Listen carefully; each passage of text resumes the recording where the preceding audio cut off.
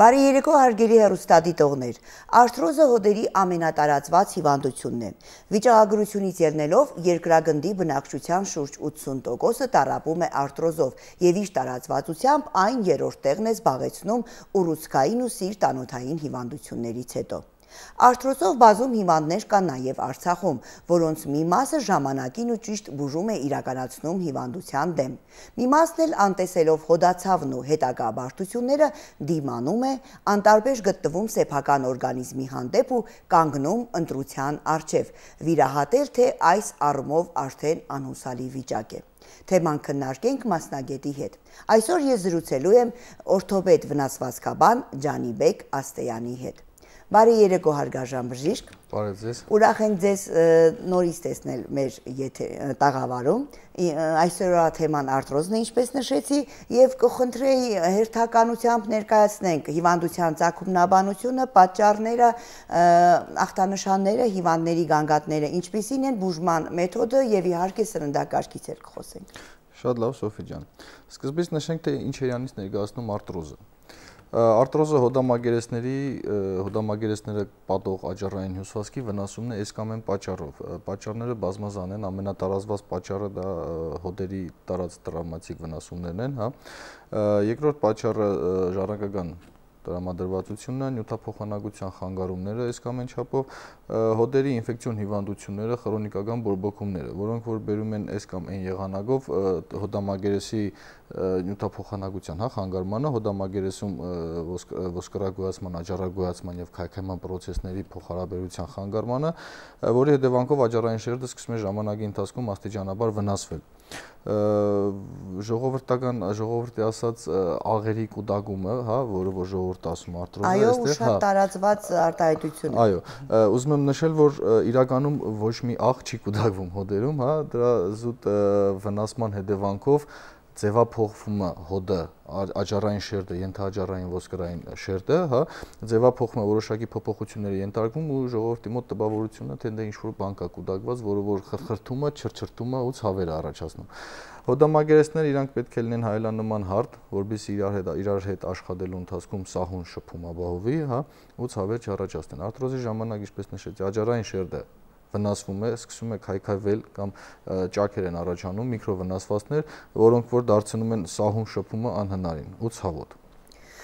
Եվ հիվանդները բժիշկ ինչու են մեծամասամբ նշում, որ ցավը զգում են աստիճաններ բարձրանալիս, ձայն են լսում անգամ, այնտեղ սենց կարծես ոսկորի կոտրում տեղ ունենա թեթևակի։ Սկսենք այնտեղից, որ ամենահաճախ արթրոզ առաջանում են ծնգան հոդերում եւ կոնկազդրային հոդերում, ավելի քիչ առաջանում են սնունդային հոդերում, իսկ վերին վերջույթի հոդերում ավելի քիչ են հանդիպում։ Ինչի՞։ Որովհետեւ ստորին վերջույթի հոդերում առանցքային ծանրաբեռնվածություն ուղիղ հոդամագերեսերի վրա միանշանակ ավելի մեծ է, հա, որը որ բերում է ճնշման հետևանքով սնուցման խանգարման եւ հետագա վնասմանը։ Աստիճաններ բարձրանալը դե ինքնին ավելի ոնց որ ցանկացած հոդի վրա ավելի մեծ ճնշում է, ծանրաբեռնվածություն է, որի ժամանակ որ ուժեղանում են ցավերը։ Ու քանի որ մենք ունենք արդեն վնասված հոդամագերեսներ, ինչպես նաև արթրոզի ժամանակ նվազում է ցանկացած հոդում գտնվող սինովիալ հոդային հեղուկը, որը որ ցանկացած հոդում կա, ժողովրդական լեզվով ասած մասկայի համար, հա, որովհետեւ հոդամագերեսները ավելի հարթ սահուն լինեն միմյանց նկատմամբ, դրա հետևանքով առաջանում են չրչրտոցները, խրթոցի զգացողությունը ու բնականաբար ցավերը։ Արթրոզների ժամանակ լինում են նաև գիշերային ցավեր, երբ որ արդեն խորացված խորանում է հիվանդությունը բավականին շատ, հա, բարձի թողի վիճակում ու նմանատիպ մեխանիզմով, երբ որ գիշերը հիվանդը փորձում անգորնում տեղաշարժվել այս կամ այն կողմի, զգում է բավականին ուժեղ արտահայտված ցավ հոդերում, զուտ շփման ժամանակ առաջացող ցավերի հետևանքով։ Բուժման գանգատները, հա, հիվանդները ինչ գանգատներով են դիմում մեզ։ Արթրոզների ժամանակ հիմնականում լինում են ամենաառաջի ախտանիշը դա ցավն է հոդի շրջանում, որ հոդը որ ախտահարված է, այդ հոդի շրջանում լինում է ցավ։ Ցավը սկզբնական շրջանում լինում է թույլ արտահայտված եւ կրում է պրոգրեսիվող բնույթ։ Ժամանակի ընթացքում սկսում է շատանալ ու շատ ժամանակ մեր ժողովուրդը այդքան ուշադրություն չի դարձնում, դե ցավը կանցնի, հա, ցավին դիմացող ժողովուրդ։ Այո, մեր հասարակության մասայի քիչ մասն է, հա, փոքր տոկոսն է, որ անմիջապես արձագանքում արձագանքում է ու հնարավոր է լինում այն վաղ շրջանում արտրոզի բուժմամբ զբաղվել։ Հա, հիմնական ախտանիշը ցավն է, հետագայում երբ որ խորանում է հիվանդությունը, սկսում են ֆունկցիայի խանգարումներ, հոդի, այսինքն ցավի հետևանքով շարժումներն են սկսում պակասել, եթե շարժումները քիչ են, սկսում են հոդի շարժումների արդեն մեխանիկական սահմանափակումներ, կոնտրակտուրաներ, կբումներ, հա, ջլակաբանային ապարատն է արդեն ընդգրկվում պրոցեսի մեջ, հա, արտրոզի ժամանակ հոդը կազմող բոլոր կոմպոնենտները սկսում են կամաց ախտահարվել, բորբոքվել, ձևափոխվել, ու օրգանիզմը պաշտպանական համակարգեր ունի, փորձում է խնդիրը, որ ինքը ունի, ինչ-որ մի ձևի կոմպենսացնել, ինչ-որ մեկ այլ համակարգի հաշվին կոմպենսացնել մյուս համակարգի ծանրաբեռնվածությունը, վերջիվերջո բերելով երկու համակարգերի վնասմանը։ Բժիշկ, որպեսզի ավելի հասկանալի լինի, ասենք, որ արտրոզը ոչ միայն ծնկահոդին կամ ինչպես դուք ասեցիք, ազդրահոդին կարող է արտահայտվել, երևի թե կա էլի հոդ, որը կարող է ենթարկվել։ Ցանկացած հոդ, որտեղ որ կան աճառային մագերեսներ, հա, կամ այսինքն ասենց ասեմ, որտեղ կա հոդ, արտրոզը կարող է ախտահարել նշված հոդը։ Ուղղակի այս կամ այն հոդը ավելի հաճախ է ախտահարվում, այն մյուս հոդը ավելի քիչ հավանականություն ախտահարվելու ավելի քիչ է։ Ամենաքիչ ախտահարվող հոդը ուսահոդն է, որովհետև կոնկրետ հոդամագերեսների վրա առանցքային ծանրաբեռնվածություն չկա, ելնելով ձեռքի ֆունկցիայի առանձնահատկություններից, հա, դե ձեռքը կախված օրգան է, ձեռքի վրա հենվելը որպես այդպեսին չկա, իսկ մեր ամբողջ մարմինը կրում է ոտքը։ Կրում է ոտքը եւ ողնաշարը։ Ժողովրդի ասած օստեոխոնդրոզը, հա, որ իրականում օստեոխոնդրոզն է, նույնպես իրանից ներկայացնում է միջողային հոդերի արտրոզ է, հա, որովհետև ողերը միմյանց միանում են հոդավորումների միջոցով ու նմանատիպ իր գանգատներով, իր բնորոշ ընթացքով։ Խոսենք բուժման մասին։ Եվ այս առումով էլ մասնագետների, անգամ մասնագետների մեջ տարակարծություն կա։ Իհարկե կա դեղորայնքային բուժում բոլոր հիվանդությունների ժամանակ, կա այլ մեթոդներ, վերջում վիրահատականն է, բայց այն մասին, որ հոդային ներարկում են անում արտրոզի դեպքում, մասնագետները այստեղ երևի երկու դաշտի են բաժանված, մեկը գտնում է, որ դա անհամեմատ կբարելավի իրավիճակը, իսկ մի մասնագետն էլ հերքում է եւ խուսափում այդ ներարկումից։ Սկսենք այնտեղից, Սոֆի ջան, որ արտրոզը որպես այդպեսին վերջնականապես չի բուժվում։ Ինչի։ Աճառային շերտը երբ որ վնասում է, հա, դեռևս թե բնությունը, թե գիտությունը, հա, բժշկությունը դեռևս չի հասել նրան, որ վնասված աճառային շերտը վերականգնվի։ Մեր բուժման ամբողջ կուրսը ու ամբողջ ընթացքը ուղղված է այդ աճառային շերտի սնուցման խանգարումը ու իր վնասումը դանդաղեցնել, մաքսիմում կանգնեցնել, հա։ Եթե արտրոզի սկզբնական փուլերն են, մենք տարբերակում ենք արտրոզի 4 աստիճան, հա,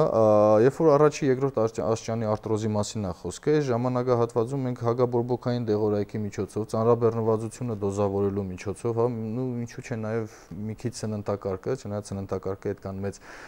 դեր չի խաղում, հա, այս դեպքում հնարավոր է լինում տեղային բորբոքումը եւ ցավը հանել, հա, ու մասնագիտորեն լավացնել հոդի սնուցումը, դանդաղեցնել արտրոզի զարգացումը։ Ներհոդային ներարգումները, ինչի վերաբերում է ներհոդային ներարգումներին, ներհոդային ներարգում կատարվում է երկու խմբի դեղորայք, հա, ներհոդային։ Դա մինչև այս վերջերս մեծ տարածում գտած հորմոնալ դեղերն էին, հա, ու այս վերջի մի քանի տարիների ընթացքում սկսել են ակտիվորեն կիրառվել հիալուրոնաթթվի ազանցյալները։ Տարբերությունն ինչու՞մն է կայանում։ Հիալուրոնաթթվի ազանցյալները իրանք լավացնում են աճառային շերտի սնուցումը, հա, ու մեխանիկական վնասվածքները իրանք ժելեային նման նյութ է, որը որ մեխանիկորեն այդ ճաքերի մեջ լցվում է ու ոնց որ կոչվում է հեղուկ պրոթեզ։ Դրանով շփումը ավելի լավացնում ենք, ցավերը հանում։ Իսկ հորմոնալ պրեպարատները իրանք ցավազրկող հագաբորբոքային էֆեկտ են տալիս ու հիմնականում հասնում են դրան նեարտային վերջավորությունները ոնց որ սպանելով, բայց միաժամանակ համ էլ վնասում են աճառային շերտը, իրանք արագացնում են աճառային շերտի վնասումը, քայքայումը։ Դրա պատճառով ես անձամբ, հա, որպես մասնագետ միշտ խուսափում եմ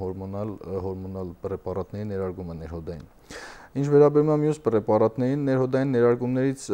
պետք չի միանգամից բուժումը սկսել իմ կարծիքով ներհոդային ներարգումներով, որովհետև սկզբնական շրջանում, երբ ունենք առաջ երկրորդ աստիճանի արտրոզ, ինչպես ասացի, հնարավոր է հագաբորբոքային դեղորայքներով, հա, կանգնեցնել բորբոքումը, կանգնեցնել ցավը, հա,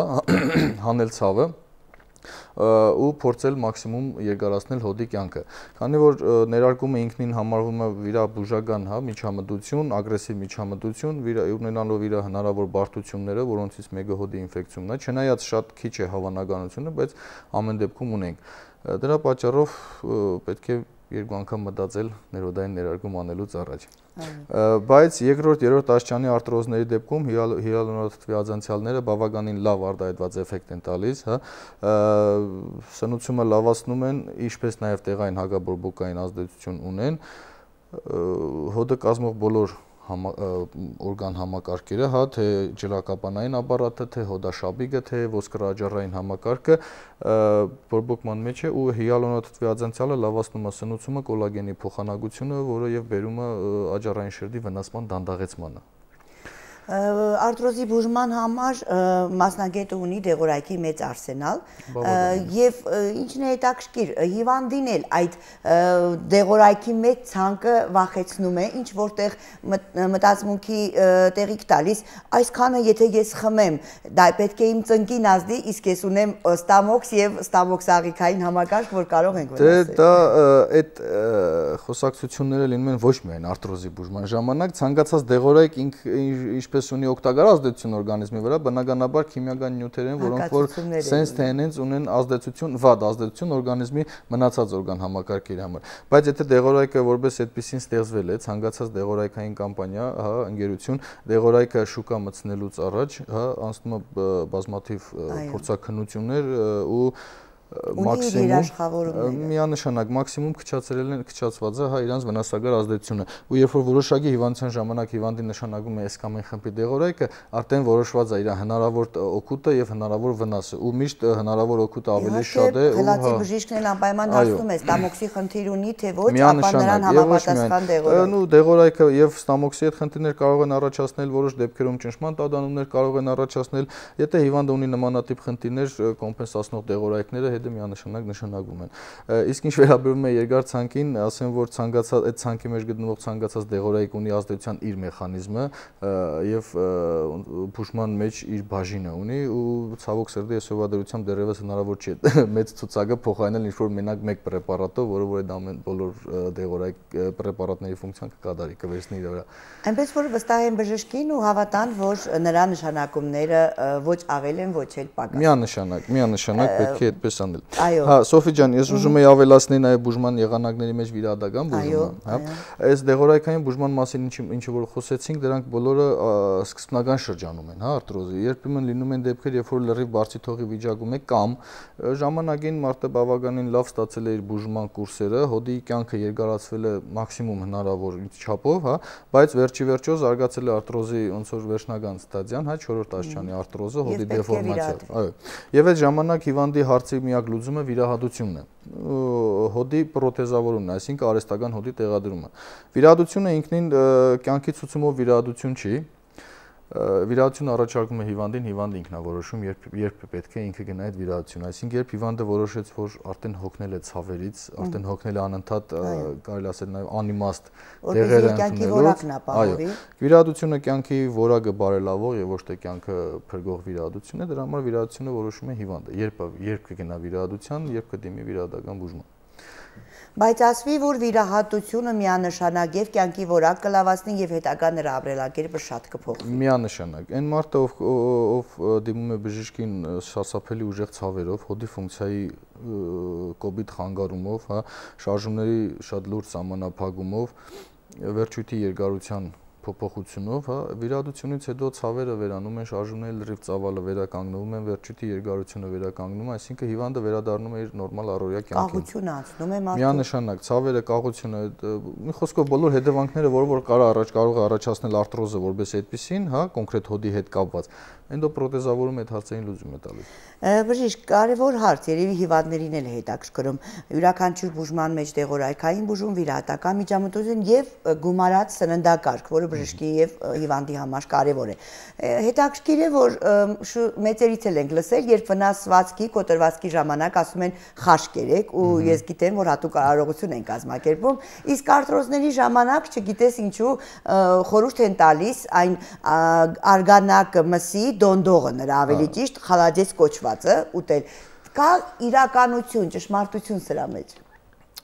Թող ուտեն խաշը եւ արգանագը, որովհետեւ շատ համով ուտեսներ են, հա, բայց իրականում իրանք այս դեպքում ոչ մի օգուտ չեն տալիս, որովհետեւ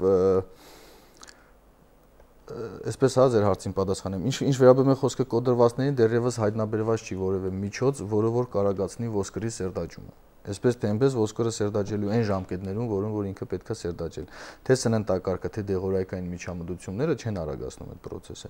Իսկ ինչ վերաբերում է արտրոզին, եթե արտրոզի առաջացման պատճառը նյութափոխանակության խանգարումն է, այս կամ այն ձևով, որը որ բերում է թե կալցիումի պագասին, թե կոլագենային պագասին, հա, կարելի է կալցիումի ադզանցիալների միջոցով փոքրել ինչ-որ չափով վերականգնել կալցիումի քանակայրան մեջ, բայց սննդակարգով վերականգնել այդ ամենը մենակ կալցիումը ընդունելով, մենակ կալցիումը ինքնուրույն չի կարող հասնել այնտեղ, պետք է կասկադային ռեակցիաներ հասցնել։ Մեկ կարևոր հարց է, արտրոզով հիվանդները շատ քայլ են, քիչ քայլ են, թե այս առումով էլ պետք է ընտրել ոսկե միջինը։ Պետք է ընտրել միանշանակ ոսկե միջինը, որովհետև եւ շատ ակտիվությունն է նպաստում արտրոզի արագ զարգացմանը եւ խորացմանը եւ լրիվ ոչ ակտիվ վիճակ է, այսինքն այդ դեպքում եթե մարդը ընդհանրապես ակտիվություն չկա, ֆիզիկապես ակտիվ չի, պակասում է հոդում սինովիալ հեղուկը, որի մասին ասեցի, հա, որը որ ապահովում է եւ հոդամագերեսների սահուն շփումը, ինչպես նաեւ սինովիալ հեղուկը ապահովում է հոդամագերեսների սնուցումը, այսինքն աջարային շերտը սնվում է տվյալ հեղուկից։ Եթե քիչ են քայլում, քիչ են ծանրաբեռնում, հեղուկը չկա, քիչ է։